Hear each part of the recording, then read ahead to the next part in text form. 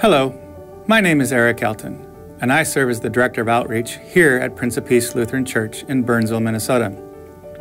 At Prince of Peace, we are called to connect with God, with one another, with people in need, and with our partners to provide a hub of hope and wholeness in the South Metro area. We do this through our Mission Outpost right here in Burnsville, as well as through local, national, and international partnerships. Mission Outpost is a ministry that reaches out to people in need in the South Metro area by providing food, clothing, household items, hygiene items, resources, and low-cost dental services. Located on the Prince of Peace campus, we have hundreds of volunteers who serve over 150 families each week. Our volunteers get their hands and hearts right in the middle of it all by sorting and distributing all the donations. We distribute about 13,000 to 15,000 pounds of food each week, as well as several hundred articles of clothing. We meet with each guest and they share things about life. If they are interested, we also pray with them. Guests may visit our Community Resource Center where trained volunteers assist with job searches, affordable housing, emergency assistance, MNsure, and many other real-life needs. In this area, our hope is that we can play some part in moving our guests to a place of thriving and sustainability. The Mission Outpost Dental Clinic. It began in 2014 and provides low-cost services to over 600 patients each year. Our uninsured or underinsured patients are all experiencing some form of mouth pain, and our goal is to improve their overall health.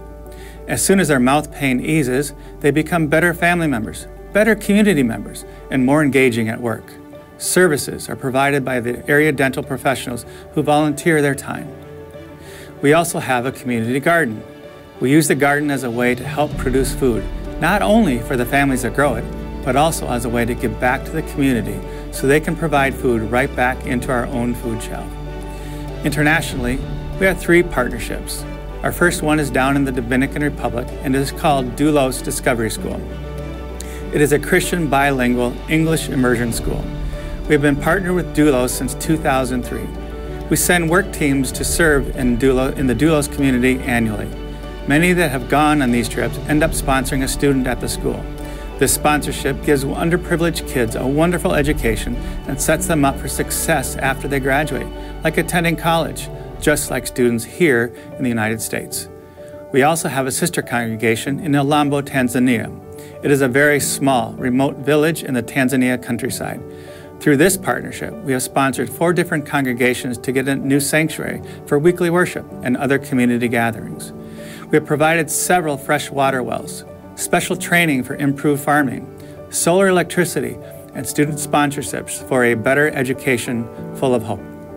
We have also worked with the doctor in the community to give access to supplies that are helpful for the Ulambo community. Since 2008, we have partnered with Feed My Starving Children by hosting an annual mobile pack event.